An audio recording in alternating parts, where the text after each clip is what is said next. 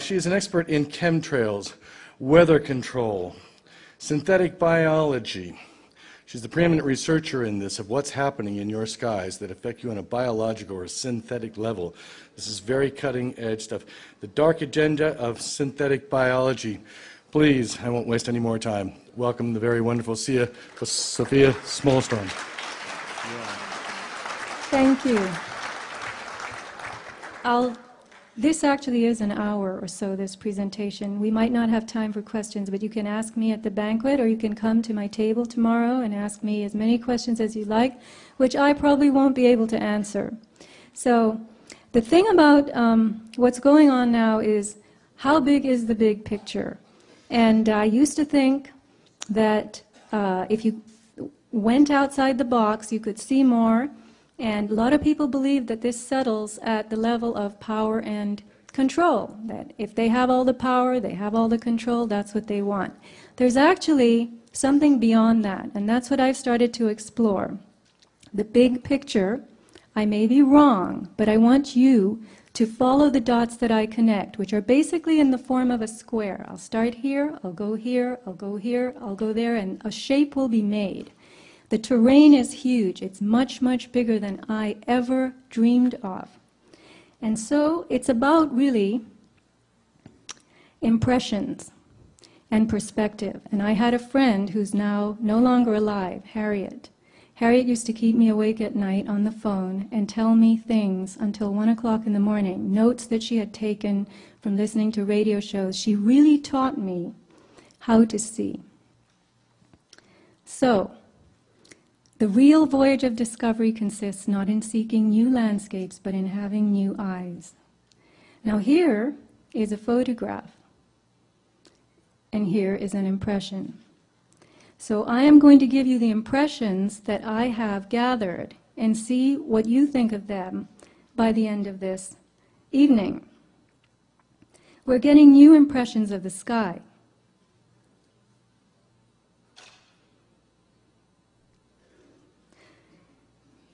Once upon a time, clouds used to be puffy like this. Today, you see a lot of streaks, feathers, and unnatural crisscross configurations. When you look closely at what forms your impression, you can see that this is the impression version. You will see streaks, feathers, more feathers, lines.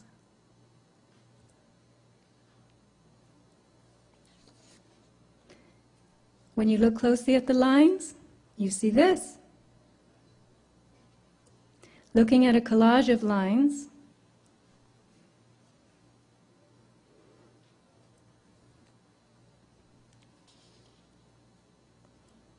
with what appears to be a plane.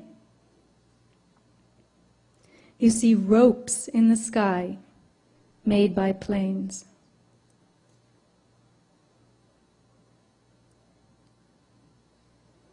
Forming a web, a haze. The formation of man-made clouds is admitted to by NASA. They call it jet cirrus. We're told that new atmospheric conditions are causing jet contrails to linger in the sky. But anything that stays in the sky for many hours fans out, as you see here, and forms a layer of material thick enough to block sunlight for miles, is not condensation. The con in contrail is for condensation. So if it isn't condensation, meaning water droplets that under normal circumstances quickly evaporate, then what is it? Here's the result of one. It was a huge donut. This is Cardiff State Beach, where I live, and it literally formed a big oval, a halo in the sky. Contrails typically form behind high-flying jets, so that's high altitude, in low humidity. Clouds typically form at low altitude in higher humidity. So the rule is this: clouds and contrails need opposite conditions to form. But today, we have vapor trails, as they call them, condensation trails turning into clouds and spreading out to form a low-altitude white haze. In many parts of the world, we're losing our blue sky. You see New Mexico in the past and New Mexico in the present. The word for this, many people call it whiteout. If you travel in a plane, this is what you're going to see from the window. There's a demarcation line where the white arrow is. I call it the spray line, below which the world is seen through a veil, and above which you have that true deep blue sky. We live in the veil. We live in a white world of whatever it is that's descending on us from above. Our visibility is impaired. The sky, as we look up at it, is now a much lighter blue. But the change has been so incremental that most of us are too busy to have noticed. When you look at airborne environmental samples and the soil and water samples that people have collected throughout the country, you get three types of materials: metallic salts, filaments or fibers, and engineered biologicals. Metallic salts are oxides. Aluminum, titanium, barium are three examples. And it appears now that the air around us has been filled with these metallic oxides, which are conductive particles. So the air is no longer neutral. Air is supposed to be neutral to support life. It is not supposed to be charged. The air around us is also filled with fibers. And if you get a black light, apparently you can buy them at Home Depot, you can see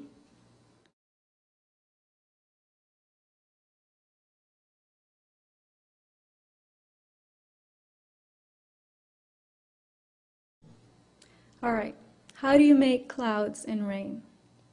Clouds are formed from moisture that evaporates from the Earth's surface, carried upward on air that's warmed by the sun. As the warm air rises, it begins to cool. There's a certain point, they call it the dew point, D-E-W. And at that point, the moisture in the air begins to condense around particulates which are in the air. And these particulates are usually dust or salt. These particulates are called condensation nuclei. They have an affinity for moisture, dust, salt, like water, okay? As more water vapor gathers around the particulates, the combination becomes unstable, which is a raindrop. So we know that particulates in the atmosphere nucleate, meaning they gather into raindrops. Now here is something interesting. Daniel Rosenfeld, he's an atmospheric scientist, Hebrew University, Jerusalem.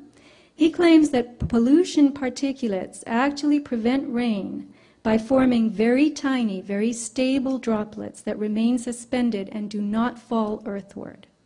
Now this was headlines. You can Google, pollution stops rain. If this is correct, then it suggests that the smaller the particulate, the more stable the droplet.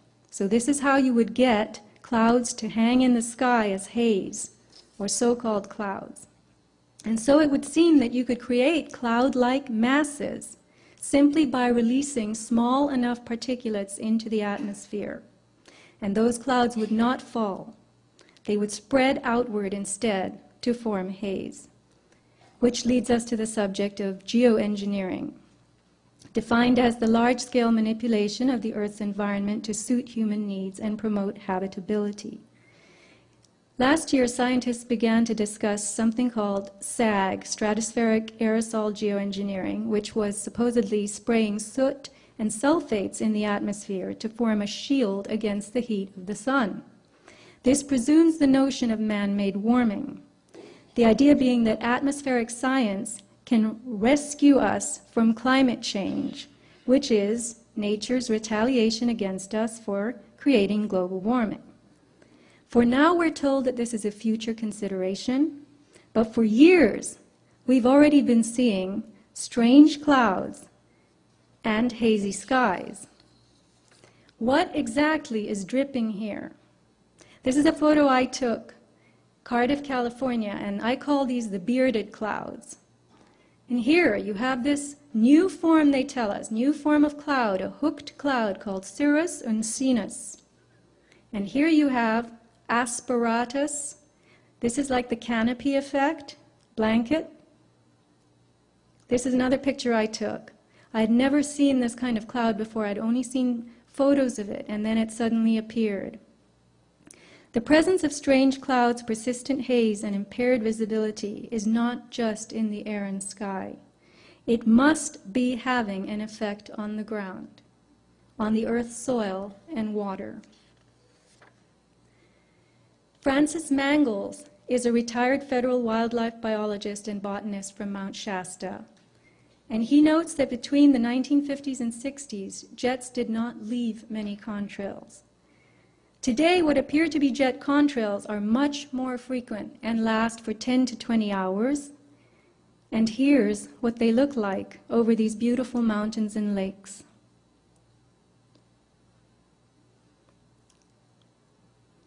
Now, this would make a lovely view, don't you think? Counting all trails in every direction over Mount Shasta, Mangles says, the FAA indicates there can't be that many flights per day. The number has been as high as over 30 contrails at once, and I've counted 100 just before weather fronts. Typically, heavy spraying days are just before weather fronts that come in from the Pacific. So here you have a photo of this man who is a retired federal wildlife biologist and a water specialist. Lab tests from Northern California show very high levels of aluminum and barium in soil and pond water. Francis Mangles told me that at 100 micrograms per liter, when he was working for the federal government, you were shut down, 1,000 micrograms per liter. So I asked him what normal is, what's tolerable, and he said 5/10, 0.5 micrograms per liter is considered normal. So here you have the findings from pond water in Mount Shasta. You can see 12,000 micrograms per liter. UG is short for microgram, which is 24,000 times normal. Snowdrift at 8,000 feet, 61,100 micrograms per liter. Way, way past normal. And here you have a lined pond. So please picture a lined pond. A pond with a liner, vinyl something, in Bella Vista. And you got a reading, or the person who did this, I know him, Dane Wigington, got a reading 375,000 micrograms per liter in this little pond. Mangles has, I will repeat, a master's of science in water-related subjects. And he also reports that a house, the soil tested outside this house in Northern California was 3,000 times, 3,000 micrograms of aluminum more than the soil under the house. I'm sorry, I said 3,000 times. Anyway, so what does this mean? It means that something is dropping from above and is affecting the soil around the house, but not underneath it. So you can't say that this is in the groundwater. You can't say this is in the earth itself, coming from the earth. It's got to be coming from the environment. The dying of the trees. I've spoken to Charles Little. He's the author of this absolutely fantastic book, which you can buy still by going to half.com or Amazon used books. It is about the natural or biotic reasons for tree death, and also the effects of industry and deforestation, which began decades ago. When manufacturing exploded, acid rain, different forms of pollution started to affect trees. But what has come along since this book was written is this. Nowadays, we have an effect coming out of the environment that can't possibly be natural. Look at this corkscrew. I took this picture myself. This is the wine opener style. You have nature trying to cope with the introduction of new substances particularly metallic oxides, which are also the metallic salts. Living things, as I said before, the metallic salts have an affinity for water. So living things take up these salts along with the water that they're seeking. The natural world, which gets its food from the ground, is sucking this stuff up. This is a scraggly pine tree outside the post office in Cardiff, California, where I go every day. And you can see how brittle it is, lots of needles lost. If you look closely at the needles when you stand under the tree, you see that they're all frosted with brown. Signs of tree death are these sagging limbs, these leafless, scraggly branches. You also see infestation by bugs, insects, mites, fungus. These are spider mites that have taken up in a tree that was right next to my house. The entire tree had to be felled because of these white webs in it that were killing off the tree. But again, I'll explain why in a minute. This isn't the primary source of the death. Here you have a phenomenon that Deborah Whitman, who's here with us today, has done a lot of research on. The white, we call it the tube sock effect on trees. You see white bark, and when we tested the bark of this tree, it showed it had these readings, aluminum 387. Now this is milligrams per kilogram because this is a mass analysis rather than a liquid context. So you have barium at 18.4, strontium 113, and titanium 15.2. You can see again in these photos the enormous scorched look. That's a very dying, very unhealthy tree. And you see this other thing called secondary growth. The tufts on the trunk poking out, that's the tree giving itself, desperately trying to give itself a second stab at life. So when you look around you and you see these little growths, sometimes they're all the way along the trunk from the ground up. The beauty of an induced problem is that its twin is the solution. As nature begins to die, we will be told that science will have to step in to save it. So, you'll have GMO trees as the answer. The silent forest, they call it, genetically engineered trees, non-reproductive, no fruit, nuts, blossoms, no insects, animals, birds. Low lignin, that's the wood fiber, which makes the tree very easy to cut and pulp. The silent forest will grow straight and tall and will be replenished by the state in what will be considered appropriate numbers and in appropriate locations. In May 2010, from this article, we learned that the USDA approved large-scale field trials of 200,000 GMO eucalyptus trees made by ArborGen, biotech company, to be planted from Florida to Texas.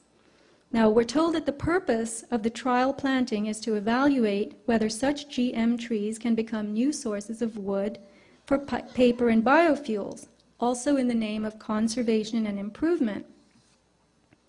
This is the story they give us. We're trying to conserve, we're trying to go green, we're trying to help. But then you come up against articles like this, 2008.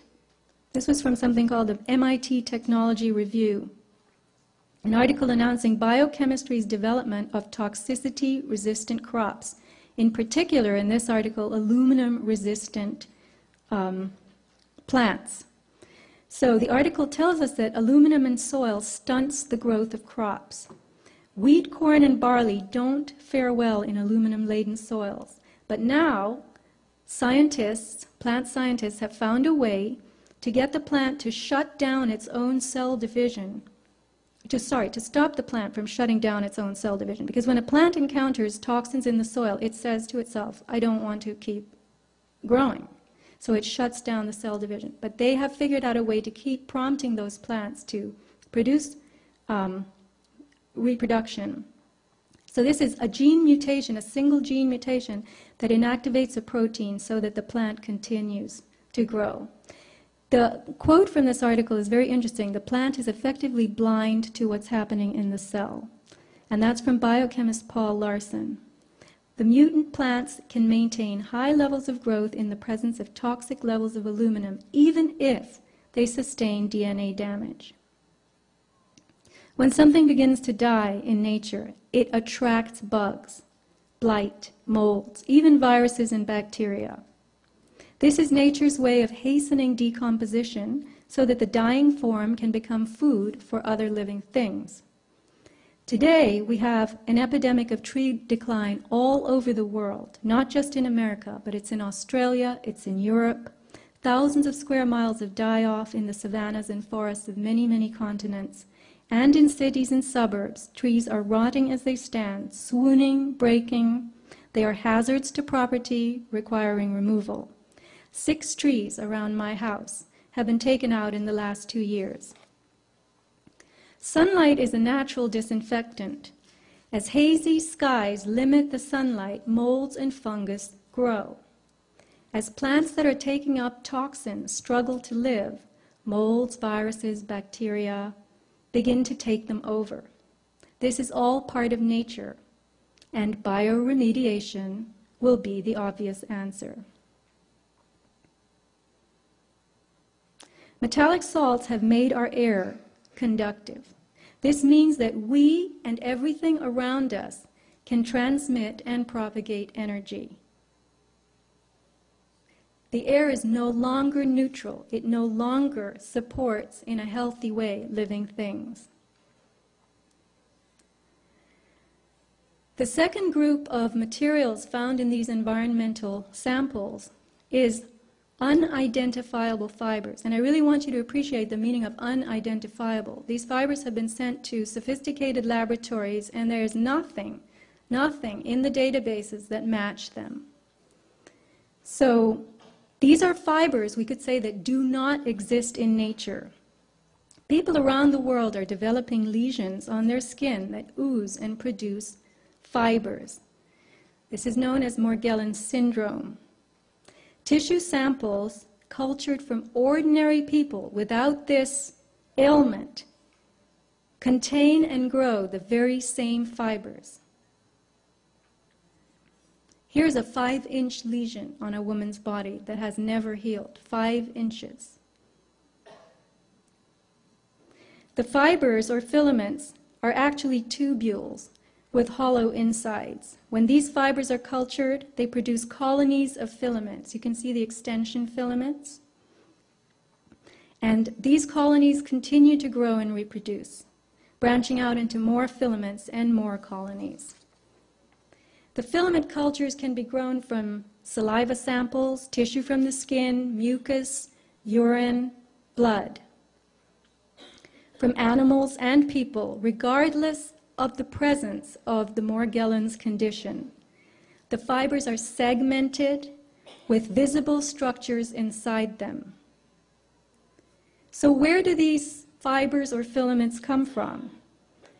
Airborne environmental samples that were collected by Clifford Carnicom, he is a researcher in this subject, in 2000, the year 2000, gathered at high altitude on a mountain in New Mexico, showed the presence of those fibers, whose structure matches exactly the tubular filaments. When I say fibers and filaments, basically interchangeable, showing up in our blood, tissues, and skin.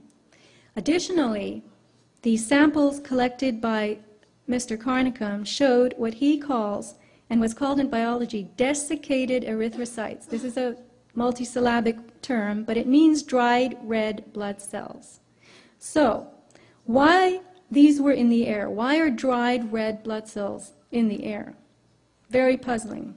A medical microscopist, a biologist specializing in microscopy, confirmed to him that they were human red blood cells, but that they had been engineered in some way so as to be preserved. So again, you have to ask yourself, if I were 5 years old, I would say, Mommy, what are red blood cells doing falling out of the sky? Biology divides life into 3 kingdoms: bacteria, archaea, and eukarya. Bacteria and archaea are simple organisms with no subcellular compartments. Eukarya are complex with defined cell compartments and internal organelles, mini organs like mitochondria that make DNA and energy for the cell. Plants, animals, and humans are eukaryotic, as are fungi and slime molds. The archaea are the hardiest of the life forms. They're able to withstand grinding pressure, heat, acidity, and alkalinity. They can live in volcanoes, geysers, and the ice shelf. Bacteria, on the other hand, will die in extreme heat and cold, which is why we cook and freeze our food. Now, the materials appearing within these filaments are as tough as archaea. They look like bacteria, and they self-replicate. One looks like something called mycoplasma, but is not. One looks like chlamydia, but is not. And natural fibers, or filaments, would be classified as fungal in the domain of eukaryotes. But these fibers contain forms from the other two groups inside them. You're looking at a tubular fiber with self-replicating internal elements resembling bacteria and behaving like archaea. That does not happen in the natural world. So what are they? What's going on? It appears that within our bodies we now have all three life kingdoms replicating themselves. What does that make us? Are we still eukaryotes, or are we becoming something else? You could call this transbiology, a crossing of biology, the creation of hybrid forms. Materials are forming in our bodies that are not native to us, not natural, and entirely new. You can see in these pictures the tubular filaments with the branches. They're branching off. That's their self-replication. They're creating new colonies. And you can also see in the bottom picture a little bud. That's the beginning of a new fiber.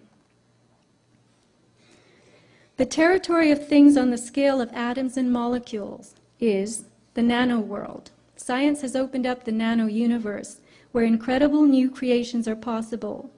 Nanotechnology explores materials that are less than a micron in size, or from 1 to 100 nanometers. And a nanometer is a billionth, 1/1000th of a meter. Nature and biology continually work on the nanoscale, assembling proteins and building with crystals to conduct the business of life. Spider webs are an example of that. Very fine filaments with enormous strength and flexibility because they contain nanoscale crystals. So let's go back to the filaments and the structures they contain, these ones that Clifford Carnicom has found. In those unidentifiable filaments, he has observed the formation of red blood cells and submicron-sized structures. So now you've got a filament making its own red blood cells. The engineered cells, the red blood, very, very tough, withstanding excesses of heat and chemicals, indicating that they are designed to endure almost anything. He has put them in a Bunsen flame, he has poured bleach on them, acid, and they still endure. In addition, they are able to replicate, growing outside of the body in a petri dish. This is highly sophisticated technology going on by itself, not in a laboratory. So we're witnessing red blood growing outside, having nothing to do with the bone marrow, in a petri dish, in somebody's very low-level lab. Could it be that artificial materials are being introduced into living things? Here you have, this comes from the nanotech industry. It's what I call the nanotech pyramid. You start with materials, you go up to structures, processes, and devices. Could it be that artificial materials are being introduced into us to create new processes from the ground up, which processes will override our own natural biology, our own internal systems? People with advanced Morgellons syndrome started with fibers coming out of their skin, and they're now observing very strange crystalline forms and metallic devices. The fibers became multicolored, and now they were accompanied by plaques, strange, hard little, almost like shards. People say they're like glass, and they're colored. The lesions keep emitting these things. They don't heal over or close, sometimes for years. Here are more plaque structures, even grooved metallic devices. On the right, you'll see one device, the front and the back. These images are supplied by Jan Smith of morgellonsexposed.com, who has done extensive research on biotech websites, looking for things that match what comes out of her body, and she's finding them. The fibers from her skin were from high-density polyethylene. And I'm going to read what she's written on her website. The bizarre nature of my findings suggests a man-made source. It occurred to me that if these pathogens were being bioengineered in a lab, they were made of multiple components. The mutated material might reproduce and intermittently send out a batch of identifiable debris, much like the original genetics. I call this type of debris throwbacks. It's her theory that when new life forms are made through this gene splicing and mutation, bioengineering and nanotechnology, they will self-replicate in all kinds of ways, creating different mutations in each generation. Morgellon specimens can sometimes be identified with the original spores before those mutations occurred. Jan found 3 varieties of something called Omycota fungus in her specimens, as well as something else called Dictyostelium discoideum, which is a slime mold that is a major player in biomedical research today. The material coming from her body was ribbony and motile. It was grooved and oval, very much like the Omycota spore you see here. At the bottom, where the purple arrow from the bottom is it's a diagram of Omycota. And on the upper right, you see something that came out of Jan's body that looks exactly like Omycota. The fiber strands that you see here were made of cellulose and GNA. GNA is glucans polysaccharide sugars, and this was confirmed by microscopy. GNA is a synthetic cousin of DNA. It has a 3-carbon glycerol sugar in it instead of the 5-carbon that you find in DNA. Here's a news report from April 2008 in which we are told, big headlines, GNA is DNA's chemical cousin. It's a nanotechnology building block. The Biodesign Institute at Arizona State develops the first self-assembled nanostructures composed entirely of GNA, synthetic analog of DNA. The nanostructures contain additional properties not found in DNA, including the ability to form mirror image structures. An NIH article from Japan, on research from Japan, also tells us that various conductive polymers and gold nanoparticles are entrapped within the helical superstructure of this GNA. Now, the particular sugar found in this GNA is called beta-1,3 glucans. And here you see it under what's called a Raman spectroscope, very sophisticated equipment. It looks, the microscopist who looked at this called it a sugar snake. So this is the GNA that you're looking at. When Jan's fibers were put to a high heat flame, they released what she calls a gold payload. So they dropped out this tiny little bead of gold. And here's more. The fibers that contain a head, she calls it a golden head, orbs, and they all have this payload in them. Here you have a nanoarray that she found, a couple of them in her body. Nanoarray is a tiny device used in biotech for DNA hybridization. And on the left, you see a diagram from an industry website of a nanoarray. And on the slide, you can see actually 2 of them. She's marked them with red X's that came out of her body, looking exactly like this. And again, I'll say it again, the nanoarrays are these tiny devices that are used for DNA hybridization. So, I'm going to repeat my nanotech pyramid. We begin with the emergence of basic filaments, followed by more complex structures. So what processes are going on here? Are these materials combining to form devices that are working together inside us? What is happening to our biology? And remember that tissue samples obtained from ordinary people who have no Morgellons symptoms, no lesions, can be cultured to produce the very same filaments found in people with Morgellons. So we would have to conclude that Morgellons is like the canary in the coal mine, and that only some people are exuding the materials. And could that be because their bodies are rejecting it, while our bodies are integrating it? Jan's body has been sending out these plaques, colored plaques, which are hard pieces of silica. Some of them have these dots on them. They're very small. They require handling with a needle as she places them under a microscope. The plaques are fragile. They can shatter. Quantum dots, which are the colors you see, are nanocrystal semiconductors made of heavy metals surrounded by an organic shell. Now I want you to remember some of these terms. Heavy metals, okay? Heavy metals, aluminum and so forth. So these are nanocrystal semiconductors surrounded by an organic shell, but they are made of heavy metals. And Morgellon subjects are also finding this stuff. Jewel-like hexagons, faceted pyramids, crystals. Hexagons have shown up environmentally, not only in tissues, but they are in environmental fallout. This specimen is provided by Morgellons Research Group, and we have a table here this weekend, Mike and Jennifer from Morgellons Research Group. Here is a pink, ruby-colored pink layered crystal. The little inset image, you can see actually the layers in it. This was an environmental crystal found.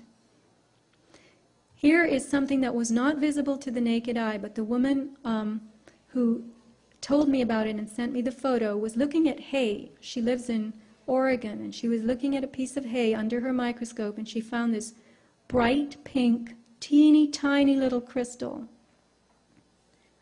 You get crystals with embedded hexagons, strands that glitter. The one on the right, that's a glittering strand that came out of somebody's body.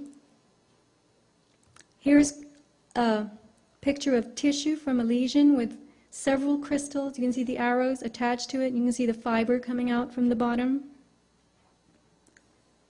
You have combinations of wires and those quantum dots.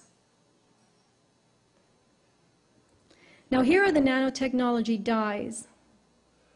And there you see the colored plaques that have been coming out of people's bodies. One on the below has fibers attached to it.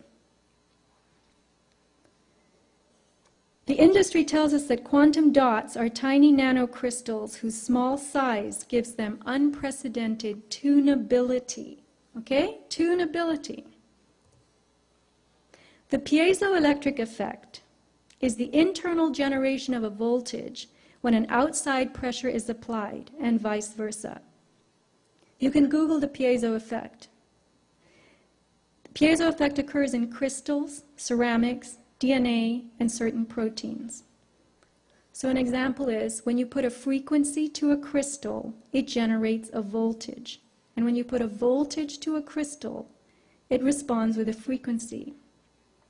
We call this piezoelectricity. Electricity resulting from applied compression or frequency. Recent work by Clifford Carnicom reveals that a filament culture subjected to a blue light frequency, that's 375 nanometers, resulted in explosive growth of the culture within 24 hours after the initial incubation. So he put the blue light on, incubated it for 5 to 7 days, and then it exploded into all those little fibers that you see.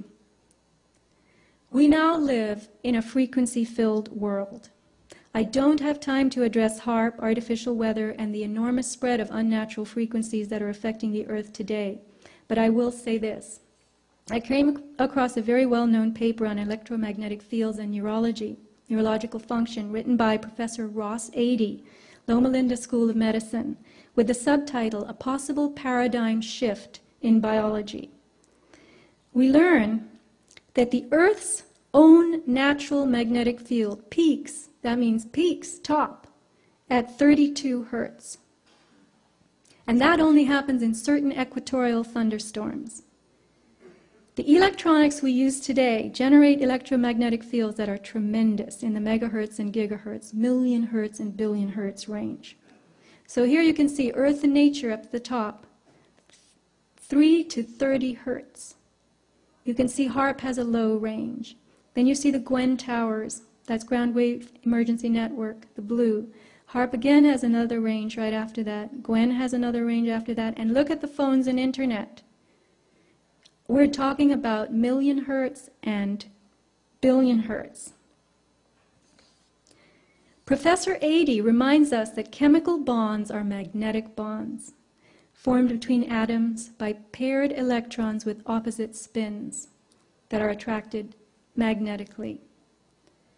So if nature itself moves in the 3 to 30 hertz range, what is happening to us on the biochemical level with all the different frequencies our bodies are experiencing? What is being done to our biology? Again, I'll repeat Ross Adey's little tenet here. Chemical bonds are magnetic bonds. Electromagnetism is capable of changing what is happening in our bodies. Frequencies are capable of supplying to the synthetic materials in our bodies the force or power that activates them, gets them working, makes them come alive. Nothing about us today is normal. We have hair that glows and skin that shimmers. This is from a healthy woman in Oregon who's been doing microscopy. And if you go to Mike and Jennifer's table, they can demonstrate some of this iridescent effect for you. Here is a glowing little arrow-shaped thing found in rainwater when the same woman who supplied the former previous images, was scanning. She was scanning water from a puddle under her microscope, and she saw this arrow-shaped thing that glowed. And here's a hexagon that grew a fiber in 20 seconds as it was being observed under the microscope.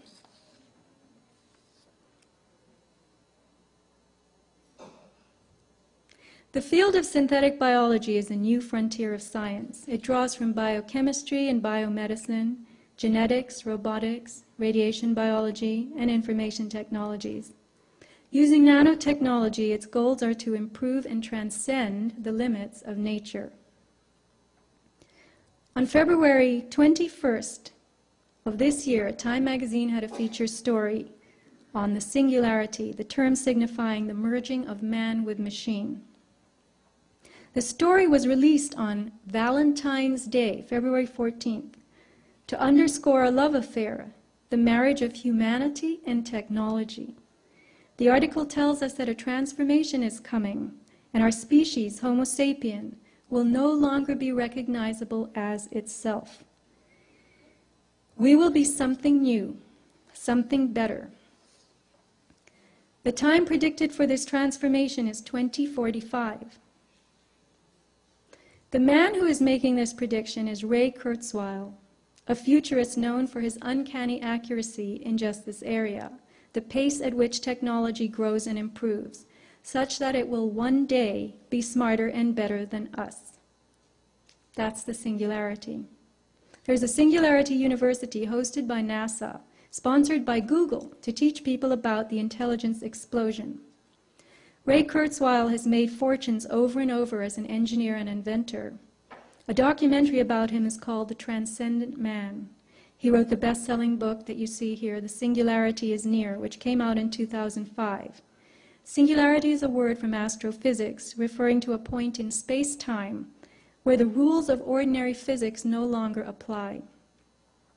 Kurzweil has correctly predicted the growth of information technologies. He has made it clear to the world that technological progress is exponential, not linear, which means that advancement begins to advance itself, in a manner of speaking. Exponential curves start slowly and then explode. A quote from the Time magazine article: "In Kurzweil's future, biotechnology and nanotechnology give us the power to manipulate our bodies and the world around us at will, at the molecular level, We ditch Darwin and take charge of our own evolution. The question is, who is we and what is at will? Whose will? Kurzweil predicts that by 2020 we will have successfully reverse engineered the human brain. And when hyper-intelligent artificial intelligence arrives, all we have to do is hand ourselves off to it. Armed with advanced nanotechnology, AI will solve the problems of the world. Strong AI, they use this term, is a super powerful, broad-spectrum intelligence that operates as easily and comfortably as a human being. It isn't just a chess-playing computer. It's a machine intelligence that can pass for human in a blind test, which is as close as you can get to consciousness or sentience. Now, once this kind of intelligence is here, what will it do as a newly created inhabitant of the Earth? Would it compete with us for resources? More intelligent than we are, would it treat us as lesser beings? Would it recognize that we made it, or would it overrun us? Kurzweil is one of the world's leading transhumanists, number 30 on Time's most influential list. Transhumanists believe that we ourselves should merge with machines. Imagine a time when we can download our brains into a computer and upload a computer into our brains. The robotic blood cells will supposedly improve us and keep us healthy, as he says. But what if that's just the gloss to sell us on such bodily intrusions? Just as we're being sold on the idea of a smart environment, a techno-matrix that will vibrate with not just intelligence but connection. What indeed is the World Wide Web? We may think it's the internet, but it will be the humming network of everything connected through ubiquitous intelligence, intelligence that is everywhere. Artificial intelligence will connect the world. Homo sapien will be transformed into Homo evolutus. Biological processes will be run by technology. Living things will not be reproductive. The earth will be populated with engineered species, and all processes will be patented, licensed, and controlled. You could consider nanotechnology the installation of artificial intelligence in living and non-living things. Smart dust and smart motes, for instance, are tiny nanosensors that can float and land anywhere. As Kurzweil declares, self-replicating nanotechnology will infuse everything around us with itself. You have seen today the deposition and active presence of artificial materials in the sky, environment, and in living things. Nanotechnology has arrived at our personal doorstep without our permission. It isn't that this will happen in 2045. It's already here. Human enhancement is being sold to us as leaping tall buildings in a single bound and having better, faster, higher intelligence, perfect health. But all of that is the sales pitch. Enhancement may in fact be degradation, our being devolved to someone else's specifications. While nanobiotechnology promises in headlines to make our world better, it may in fact be busy taking us over so it can tailor us to the plan for the hive. Already transhumanists are looking forward to the creation of the post-human. An improved human that will have no gender, will not reproduce, will be a better performer in the workplace, will not be distracted by love or lust, will be free of disease thanks to these nanobots keeping it healthy. But all this is part of the fantasy. In reality, thanks to stressors on our physiology, infertility is soaring, our sexuality is diversifying, and the nuclear family is falling apart. Biotech is an exploding frontier. It is clever enough and small enough to enter and change our very cells. New forms of DNA have been invented. There's GNA, as I told you about, and PNA, a hybrid of protein and DNA that will add to our double helix a third strand. When nanobiotech has a firm footing in us, it will be easy to upgrade and downgrade anyone and anything in any way. Oliver Curry, an evolutionist at the London School of Economics, predicted in 2007, the human race will one day split into two separate species, an attractive, intelligent ruling elite and an underclass of dim-witted, ugly, goblin-like creatures. So here you have the e-workers and the elites. Transhumans will presumably be involved in this process, the process of transformation, the process of renovation, remaking us into what someone considers improved. We are transhumans now. Improved is only what fits certain specifications. For instance, a specimen that can work 18 hours a day, a specimen that is sterile, that will never have the responsibility of caring for others, a specimen that is even-tempered, with a narrow, predictable range of expression. All this is enhanced, improved. Better performance is just that, the ability to produce a better result. It does not mean a specimen with greater skills. It may mean a specimen with narrower skills and the ability to repeat a task. So while the current ethical debate is about whether or not we should upload computers into our brains and how human we will be when that happens, there is something happening on the nanoscale right now. What it is exactly is unknown to us. As attempts by lay people to communicate with scientists about Morgellons-type materials are going nowhere. There is a blackout on this subject. Its victims are dismissed as having a psychological problem that is called delusional parasitosis. The presence of patented creations in our bodies gives rise to intellectual property issues. We know what has been done to small farmers into whose fields the winds have brought genetically engineered strains. They are sued by the powerful agricultural companies who own the patents. Will the day come when we are subjected to the jurisdiction of corporations whose patented materials we are carrying in our bodies? It doesn't matter how it got there. The fault is yours if it is simply in your possession.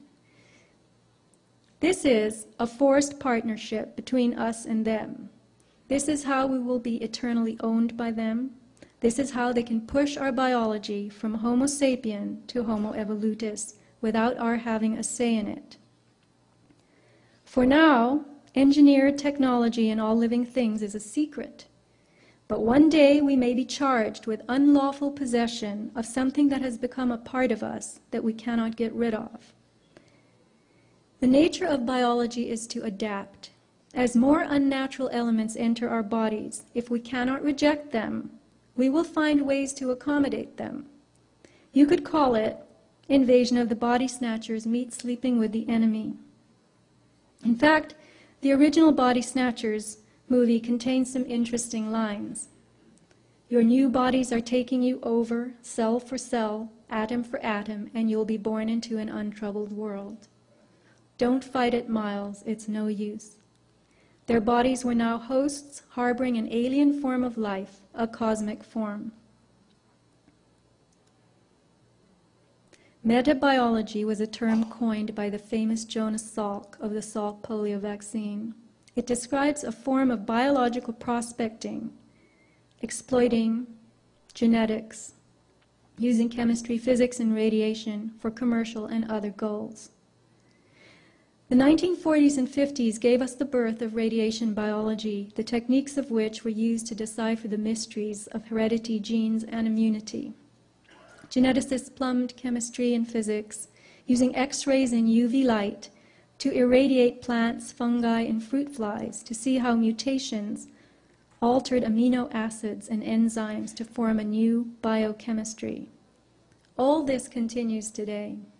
We are living, walking laboratories for powerful science in a society of increasing control. We are being altered. The future being spoken of is happening now. My question is, how will we transcend this? I'm waiting.